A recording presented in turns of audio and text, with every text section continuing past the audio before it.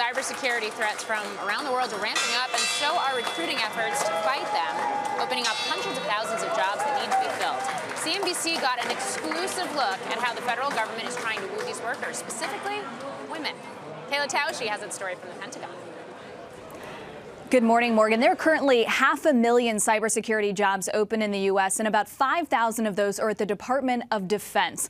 And while the Pentagon says that its cyber workforce is 23% women, the industry overall is just 19%, and that is well behind other sectors. So to pique the interest of students, and specifically female students, Raytheon and federal agencies are sponsoring a cybersecurity competition where the winners get FaceTime with potential employers. Mariah Kenny's winning status got her a job at CrowdStrike. She said that her interest was first piqued by a couple of college courses that initially dismayed her, but she stuck with it.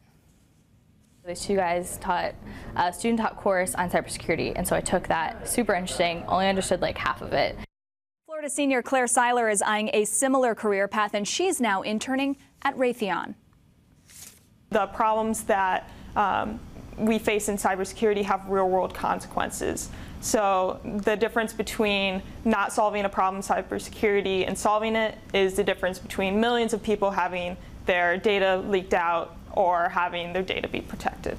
The Pentagon's Deputy Chief Information Officer, Essie Miller, says that is the exact pitch that she's trying to make. If it is about money, obviously we can't compete. But if it's about mission, focused on what we do for the nation, and also a penchant to serve, we win every time. Now, clearly, there's an arms race between the government and the tech industry to woo some of these workers. Miller says that deregulating some of the hiring processes has helped them to compete, but they still need to do more to get in front of those students at the ground level in college and also in high school and before.